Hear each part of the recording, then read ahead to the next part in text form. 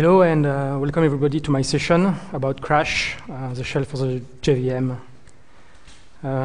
Okay, so we have plenty of demo and a lot of code to read, but first of all I would like to apologize in advance for all the semicolons I may forget, because I know pretty well Groovy, but I'm not like you, a daily Groovy user. I do a lot of runtimes that integrates with Groovy, but unfortunately, I don't have the opportunity to code much in Groovy, so my code style sometimes is a bit Java-ish. And Guillaume often reminds me it.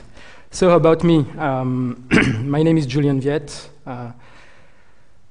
My daily job now is I've been doing Portal development for 10 years.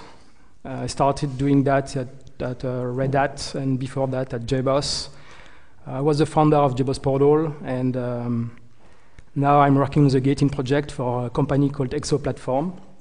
My company used this Portal project to create an enterprise social network, so it's pretty interesting if you are in that kind of stuff. Besides that, let's move on. About this talk, yeah, so I haven't done that. You can, if you use Twitter, it will be awesome if you can mention @CrashHub or --CrashHub in your tweets. And everything we're going to do, not everything, but you can try Crash Online, at least the first comments. We are going to see how to create comments, to write them, and you can try them either using try.crashhub.org. In that case, you have an empty shell. But if you are, so I'm going to tweet it now, hopefully. But if you are, if you use this, it will preload it with, so I have to, it will preload it with, so let's tweet it. Sorry, I should have done it before. It will preload it with the command we are going to study. So this is tweeted on @CrashHub. And if you open it in your browser, so it works on with WebSockets and JavaScript. You see, you will have the same stuff I'm doing. So during the presentation, you can try it and you can use it. And we have here the several commands that we will study. And this is nicely done with GitHub integration. It's behind the scene, it's a GIST. So it's pretty awesome what we can do today with all those stuff. Okay, so it's always hard to introduce what CRaSH is or why you should use it. And yesterday I was talking with folks at here, and I said that I always had issues to, not issues, but to legitimate it or explain it. Why fundamentally did I start that? Because I'm the founder of the project, and I started it in 2009, and I was bored, not bored, but it was during vacations, and you know what geeks do during vacations? They always take their keyboard and their computer and do stuff. And in my daily job, we are using, in Portal stuff, a Java Content Repository database, and we didn't have something to interact with the database. It's not like today you have, when you use MongoDB, you have the Mongo shell.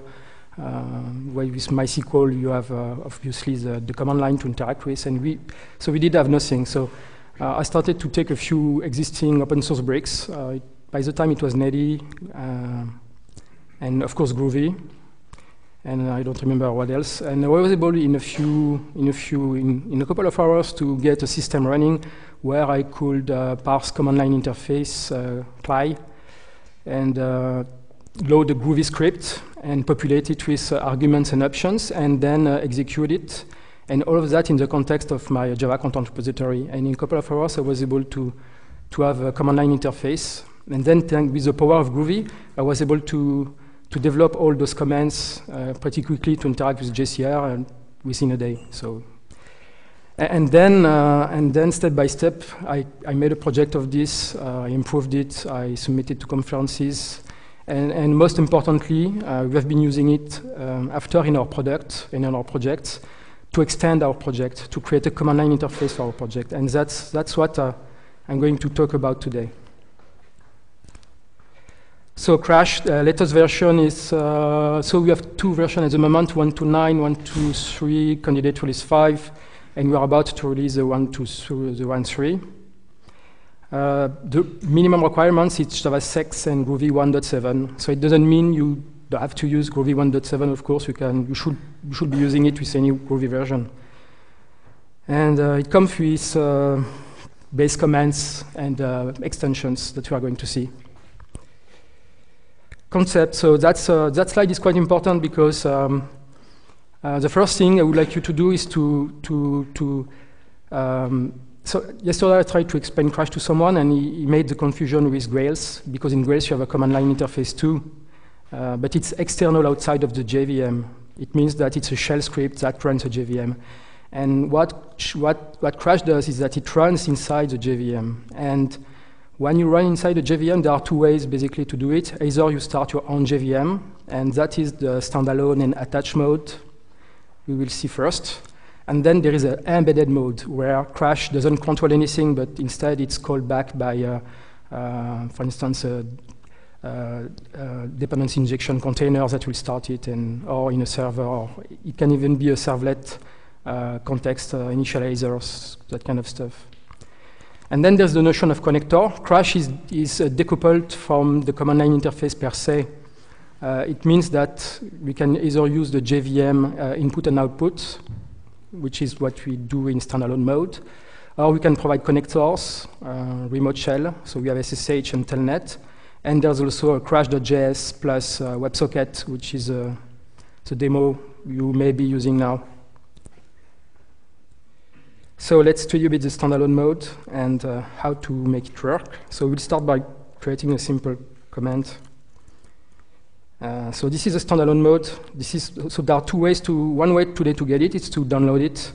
And I'm talking at the moment with Marco to integrate it in JVM.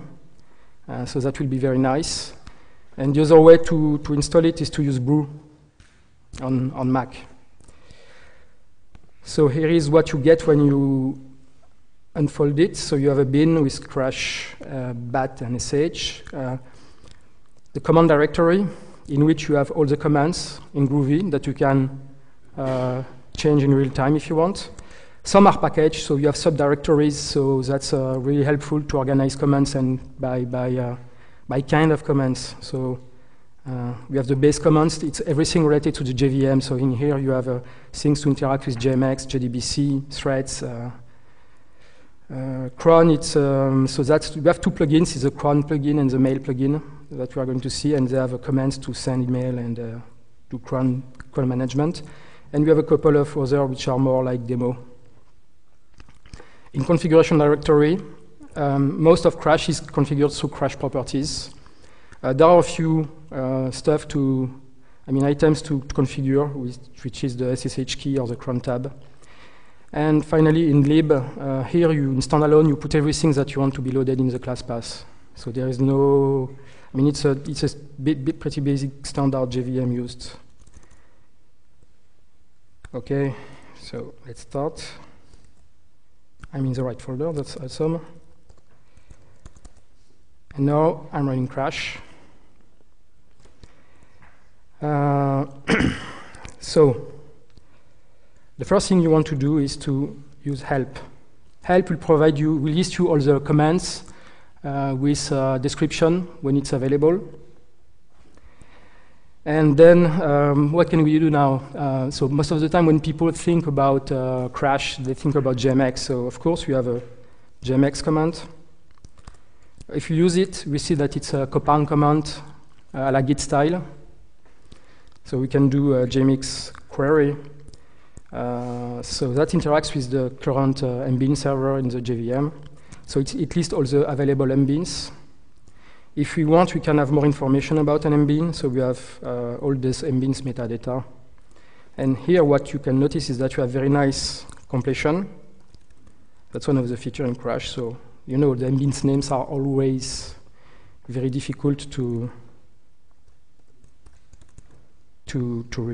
remember. For instance, I'm going to use pspmgen space, and that's it. And here we have all the information about the embeds, all the attributes, and so on. And of course, I can get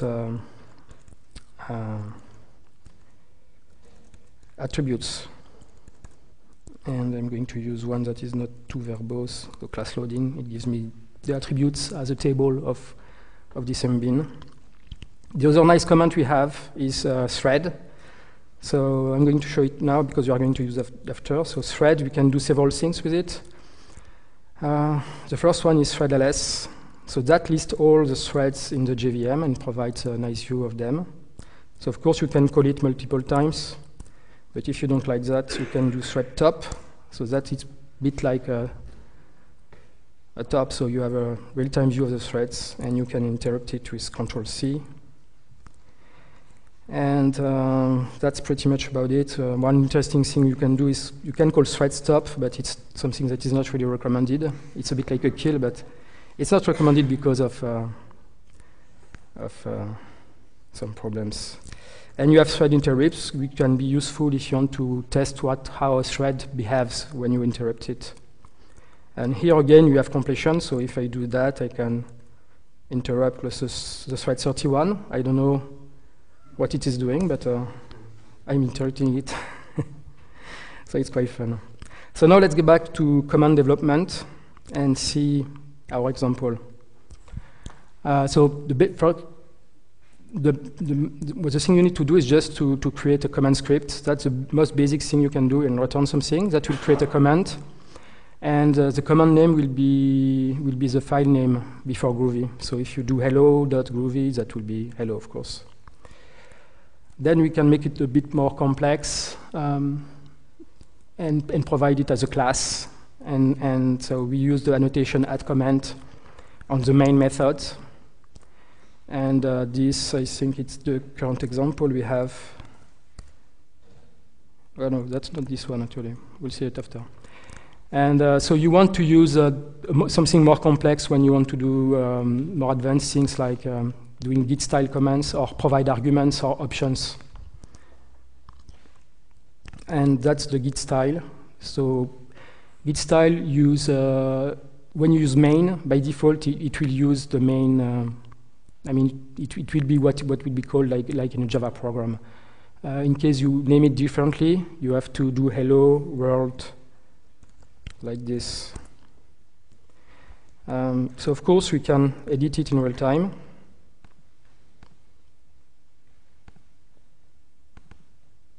Here we are. So let's increase the font size. And what we can do, for instance, is to add argument name. And now if I do the same hello world, it will, it's not happy because what did I do? String, of course. How can I miss that? Hello null, and it should print the name, but for some reason it doesn't do it.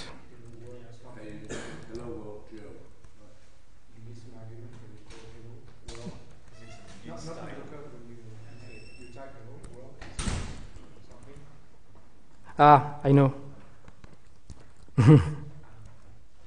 It's a puzzler. It was a hidden puzzler. Nobody found. Now, if I do hello, I have hello null, and then I can do hello world, and pretty much. And if I want it to be required, I have this little nice annotation. So if I do hello, it will tell me that it's not nice, and I should provide an argument. There is also, we can do the same with options. But we are not going to do it.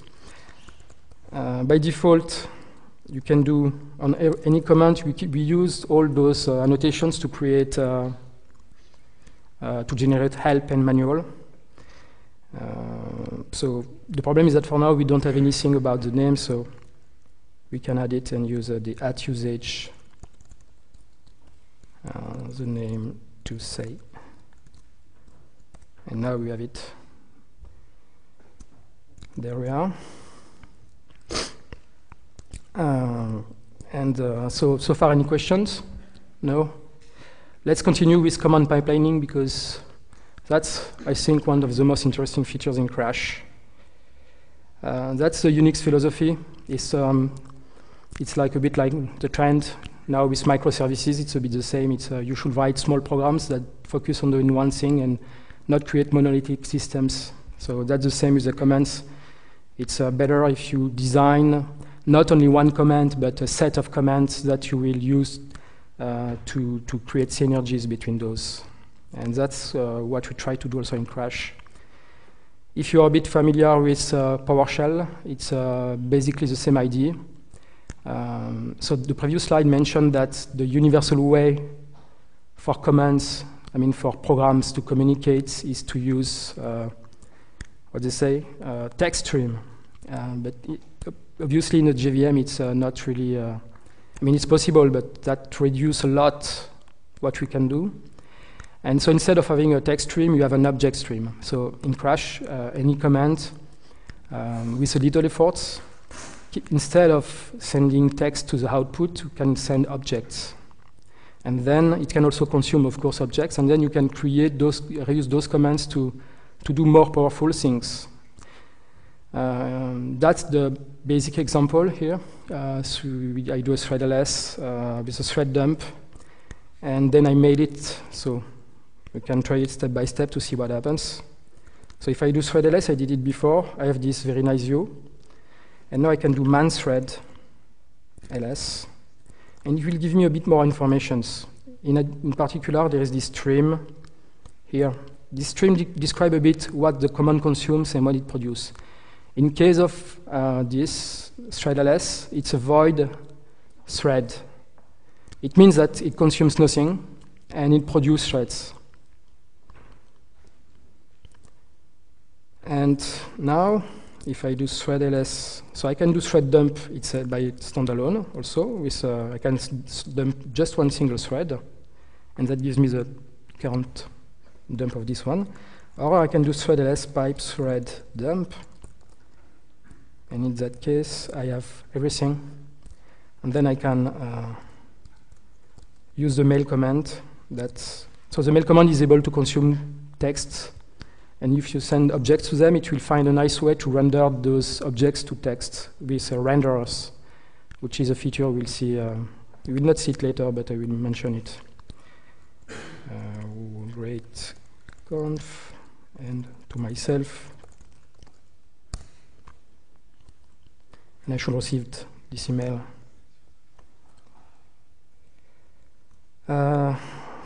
So that's pretty much about it. So yes, pipeline example. So we have two kinds. So we have producers and consumers, I mean filters, pipe. Let's see, yes, there is this example. So that's a Groovy example. I wanted to code it live, but I don't know if I have time. No, time is running fast. Well, I could do it. Come on, let's try. Well, it's already there, actually.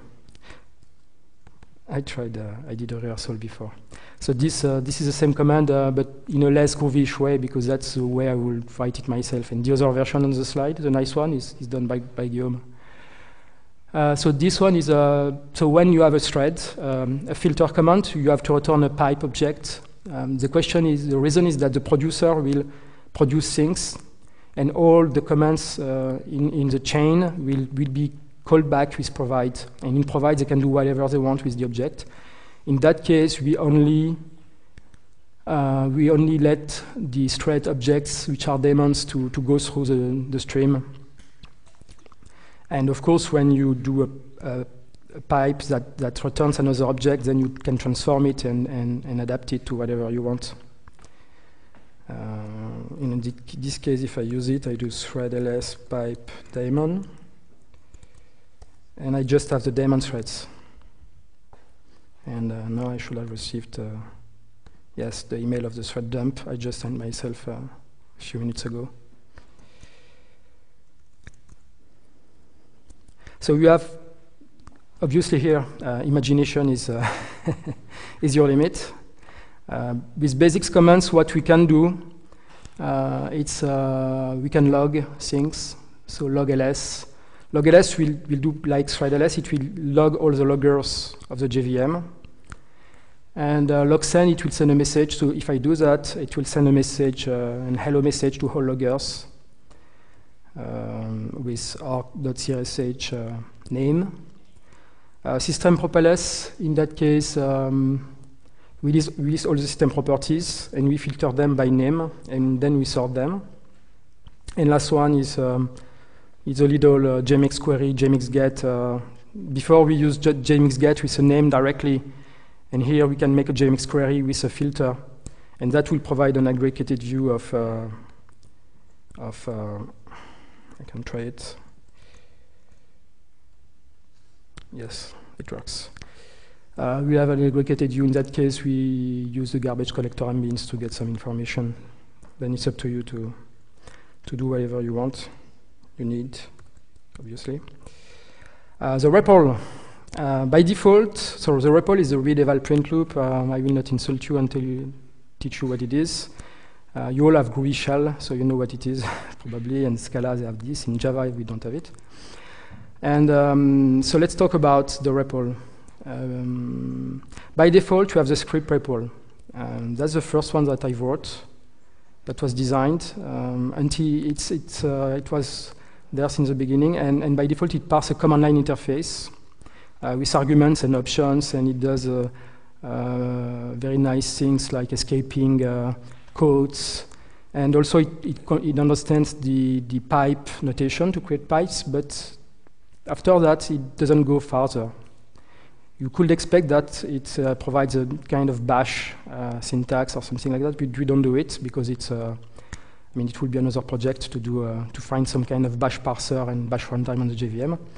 And instead, what we choose to do in Crash 1.3 is to provide the new Groovy REPL. So this one is pretty much similar to the Groovy shell. So in here, you can evaluate Groovy expressions. And so to use it, there is a REPL command. REPL lists all the available REPLs. And for now, there are 2, script and Groovy. So if we do script REPL Groovy now, I can evaluate expressions. I don't know what kind of Groovy expression is nice to do something like this, or, well, I will shoot myself in the foot. Not a good idea. But what is quite cool is that we provide a DSL for this. So if I do thread, like before, it tells me thread. Okay, this is nice. Now, but what is it? So if I do thread class, it gives me a pipeline closure. Pipeline closure is a Groovy object, Crash object in Groovy that wraps a command. So we can encapsulate it and do A equals thread. And then if I do A, I have it. So I can either invoke it directly, so because it's a closure. And that will be the same like before. If I want to invoke thread ls, I do it this way. And we do have exactly the same. And what is very nice in Groovy is that we can overload operators. So in that case, I choose to overload the OR operator. So if I do thread ls pipes thread dump, and the trick here is to evaluate that after, to put the parentheses above everything, around everything, otherwise it will not work, of course. And so before we saw that we have this pipe command, and what is very nice in the REPL Groovy is that we integrate the pipe with closures. So here, instead of doing a thread dump, I can add a Groovy closure and filter daemon threads. So, or do something different. I can return an hash map, for instance. And that hash map will contain thread.id, name, thread.name. And in that case, you get a table view thanks to this. So we have a pretty much, a very, very nice integration with this. Obviously, everything is documented. If you want, you can try it online. One tip, if you want to go back to the classical REPL, you have to do this with the Groovy syntax, of course.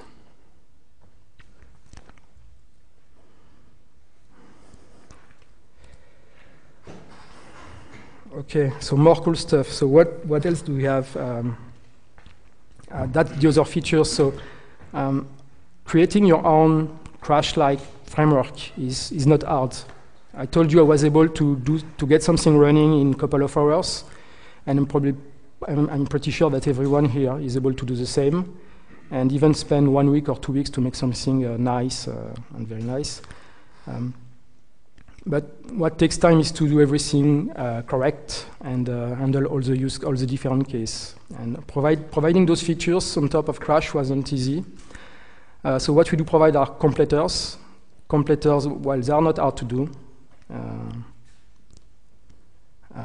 So completers, you have seen them in action. So by default, you provide completers for object names, file names, threads, etc., etc. You can obviously create your own completers very easily. So for instance, if in comment, you can reuse easily also completers. If in comment you have a type which is a file type, then Crash will transform the string in a file object, and it will also do completions on this. So when you use it, you have this out of the box easily. Renderers are important. If we want to make this stream of object work, we have to remove text from the equation. And so the question is, what happens when the objects reach the end of the stream? Should we call toString or do something? And we have this notion of render. And render, it's just a simple declaration. It uses the Java utility service loader to load the renderer. And renderers have the opportunity to transform the objects into text, into a text version. So we do provide also many default renderers. I can show you with REPL Groovy. If I do thread dot current thread, that will returns me the current thread, and instead of having the toString, it will create a nice table. Pretty much the same with maps. So in a command, you can either use your objects and create renderers, or use maps, for instance. It's a very nice interoperable way. In the future, we would like to support JSON to have something more universal, but it's not easy because we still want to remain fully integrated with Java and do some kind of conversion, so that's something we'll do later. Keyboard wasn't easy to get right because of the threading model. So we wanted to, because usually when you read a stream, it's a blocking operation. So if in a command you would read keyboard events, you will have to run a thread that will get the events and do some kind of synchronization. So instead, you have key event-driven commands. So you implement something and you go call back with a key event. And interruption. So before I showed you the thread top, if I interrupt it, no. If I interrupt it, it will, how does it work?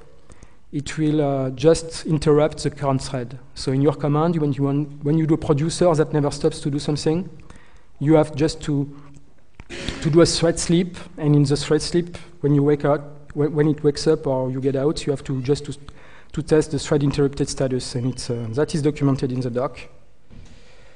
And the last one is also streaming styling, so we can provide colors, and you can push the stream of data with a flush and clear the screen and take control of it, like we have seen in thread.ls. So now let's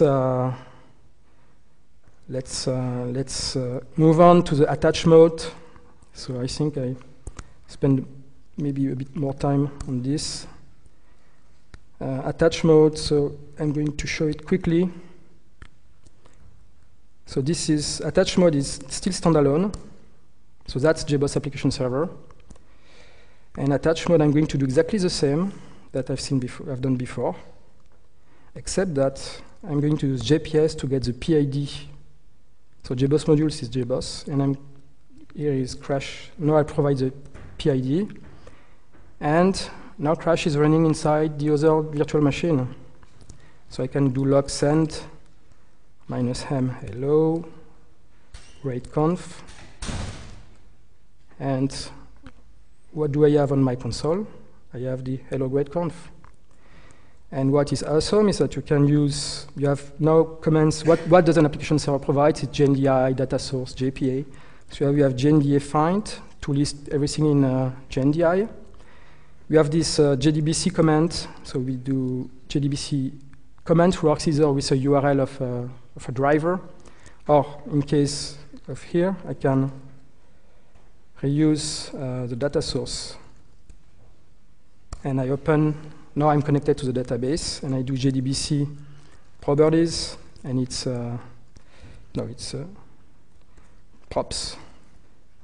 All the driver properties, JDBC tables, we list all the tables, and of course I can do JDBC select everything from, so I have a customer application, and I can see my customers, and I can also do inserts, everything I can do with the database. It's pretty much like a universal driver. And when I'm done, I do JDBC close. And we do have also the same with JPA. So we have JPA open. And for those using JPA, so I'm not really good in JPA. So what I know I can do is select C from customer, C, and I can do the same with JPA queries. So it's really nice if you want to test your JDBC queries or your JPA queries. So that was the touch mode. Now we focus on embedding crash. That's a very important part because I expect most of you to not use the standalone. The standalone is used as a hacking tool this way to prototype things and see things. It's a bit like a Swiss knife, very powerful. However, when you want to extend your runtime, you see that my standalone mode is pretty empty. And in embedding,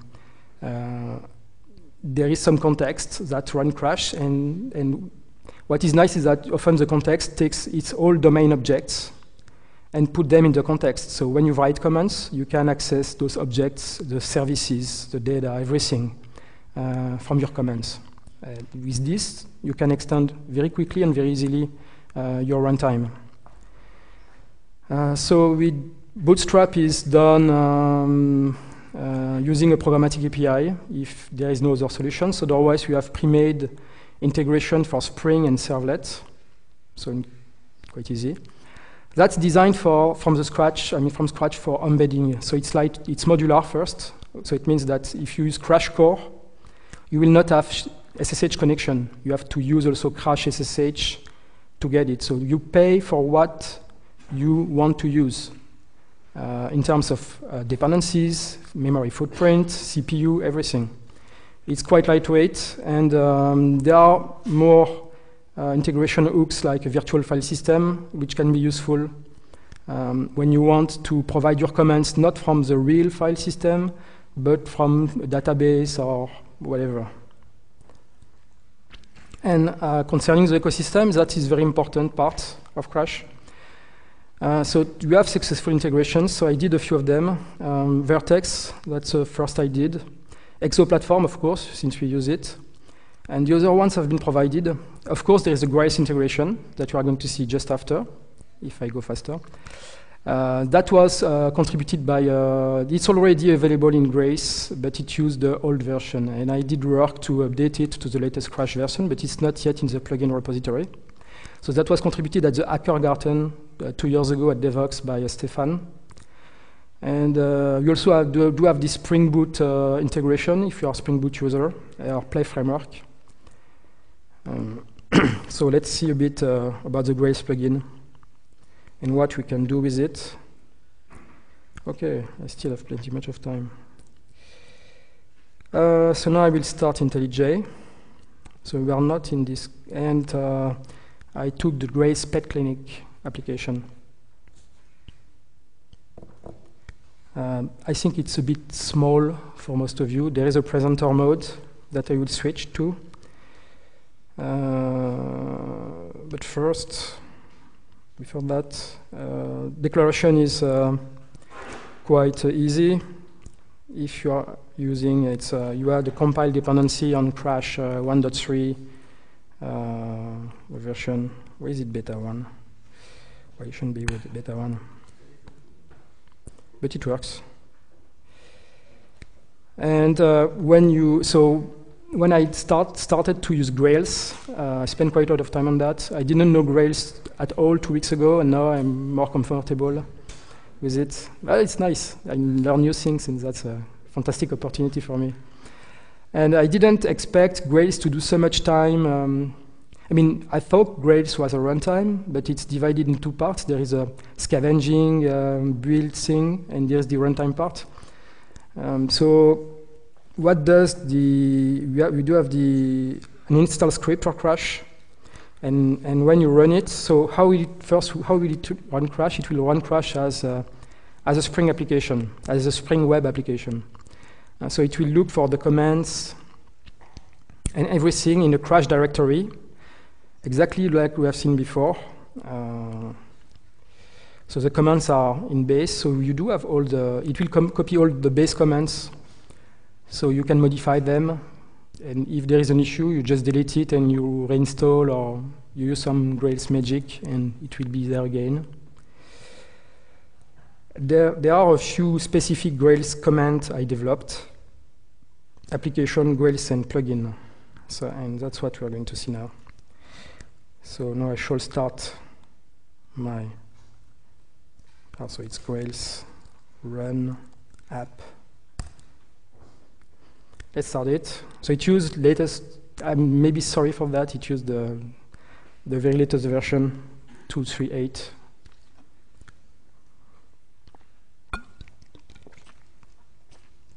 Server running. So that's the interest of SSH, that now, as Crash doesn't control anymore the standards input-output of the JVM, we connect with SSH, and here we are. Again, with help, I can do everything. I can, of course, if I want, switch to the Groovy REPL.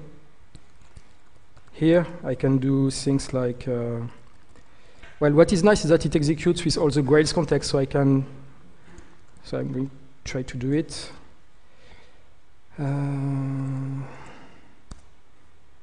I can, for instance, do GORM.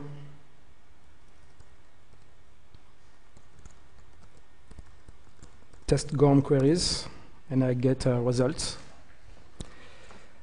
And what else can I do? I can reuse the Grails data source.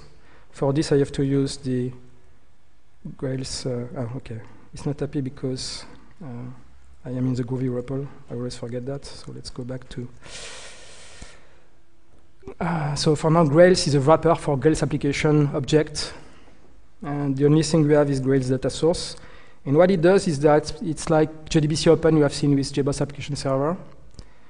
So now I can do JDBC tables and list all the tables and do a JDBC select star from vet, not found, pet, well, something. But it's empty. I don't see vet, so I don't know what vet is. Maybe it's vet specialty. Which one? I don't know this application. See a bit. I know it a bit. Well, anyway, let's not waste time on that. Yes, other things we can do is application provides. So for now, it's mostly read-only things. Maybe you are, as Grails experts, you can enhance that, and that will be very, very good. So we can list all the controllers. So that's, I think, useful to check things. For controllers, you have the URIs of the mappings of those controllers. URL mappings, services, codecs. I will not lie, I took everything I could expose and put it there. And last one is plugins. We have a plugin command to list all plugins. which are currently deployed in the application. And from a plugin, we can get information. For instance, let's say cache plugin information. So I have all those informations. I believe it can be useful. And I think I can also know plugin configuration. Or it's in the controller, no application. That's also useful, I think. Application config. We can get the whole application config. So that's pretty much about it. So that's my last technical, not technical slide, but on the story just begins because I started with some Supernova time. And I will now have a bit time to talk about my vision. And before I mentioned PowerShell, and if you know a bit this tool, that's incredible what you can do on Microsoft platform with PowerShell. Because, and the force of this is not because they have a design or whatever or an object stream. It's because all the products, all the products, Microsoft products, integrates with PowerShell. It means that with this shell you can script everything. And for that, and that's what I would like Crash to become or to be. And for this, that's important. That's the important part I mentioned before with the ecosystem. And I mean, to make Crash go forward, I'm evangelizing it and try to get people adopt it, use it in their runtime, create commands, and hopefully someday, soon, Crash will have some kind of repository feature where you can deploy not plugins but integration commands, and Crash could be used as this universal scripting tool that I believe that the JVM can benefit. So wrap up. So as you have seen, Crash is a multifaceted, powerful Swiss knife. There is not one single usage. Usage is really what you want to do with it. You can adapt it. It's flexible enough. It was designed in this with this spirit, and then I would like just you to use it, provide feedback, go on our community. So we have a Crash users Google groups. I believe here everyone has at least one Google account. Twitter at Crash, and of course there is a website, crashshop.org. Do you have questions? No? You? Yes, just a small question. You said that the embedded version was only 600 kilobytes, so it doesn't embed Groovy in that kind? No, it doesn't have dependency on Groovy. Okay. And actually Crash can run without Groovy, but as most of the commands are written in Groovy, you will have an empty shell.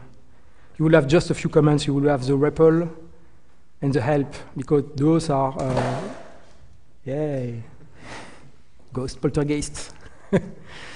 Those commands are what we call system commands. They are commands you cannot change that are always here. So, any other question?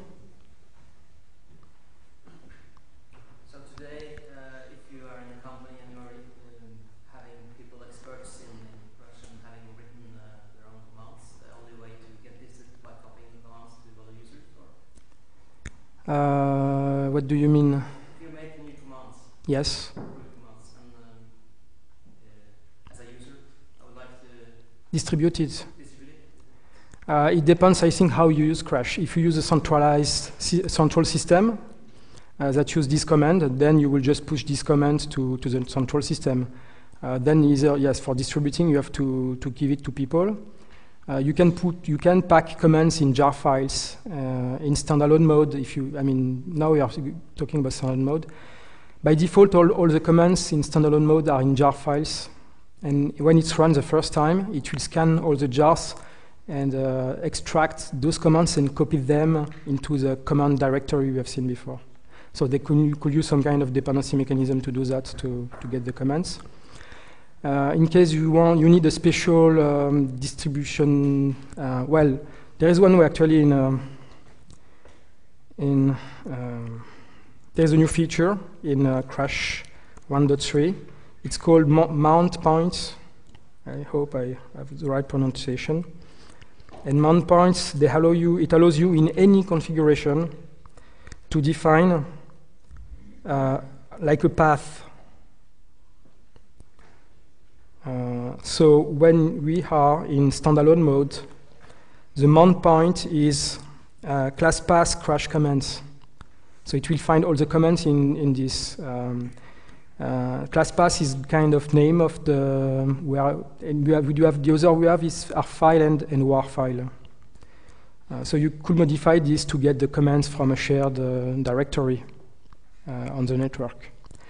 In case of embedded, you have this virtual file system I mentioned before, and you could implement, for instance, in XWiki, it's a wiki. They embed Crash, they have a plugin for Crash. And in XWiki, the VFS integration will look for commands stored in XWiki pages instead of a database or whatever. So thanks to that, they were able to adapt it to their own needs. And in pretty much the same in Bootstrap, not Bootstrap, Spring Boot. They do have a virtual file system implementation that will take, that is a wrapper on top of the resource bins in Spring. So that's how integration works with Spring. Yes? Yeah. How about security? Is there any way to sort of check security, set up different users having different So the question is about security. I must admit that Crash is a bit weak on this. Not weak, but we haven't done anything. So the last we should do is to provide some way to intercept and provide your own security. Concerning authentication, so that was authorization. So by default, yes, everyone is more. It can be very powerful and very dangerous. That's something you need to be aware of. So either you restrict it to people you know. So first, if you don't want people to have too much power, you remove the Groovy REPL, because with that you can do. Trust me. Well, we can try online if you want. See, I do REPL Groovy, and here I can do system command, system.exit.0. Obviously, I have a security manager, so it's a nice try dude, try harder. So you can try other things if you want. And if you manage to break it, send me an email so I can add a new check, of course. Concerning authorization, there is a authorization is pluggable either with a key username password, or in case of SSH, you can provide your own an SSH key set to get the SSH keys. Any other question? No? Thank you.